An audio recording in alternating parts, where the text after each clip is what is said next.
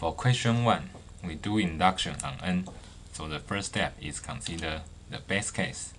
The base case is S2, which is 1 minus 1 over 2, so it is 1 over 2.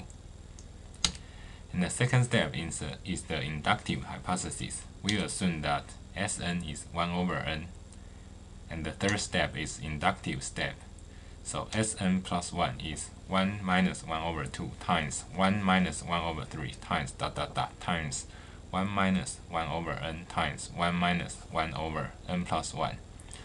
By the definition of Sn, it can be written as Sn times 1 minus 1 over n plus 1. And by the inductive hypothesis, Sn is 1 over n, so it can be written as 1 over n times n over n plus 1, and it is 1 over n plus 1. So the claim is proved.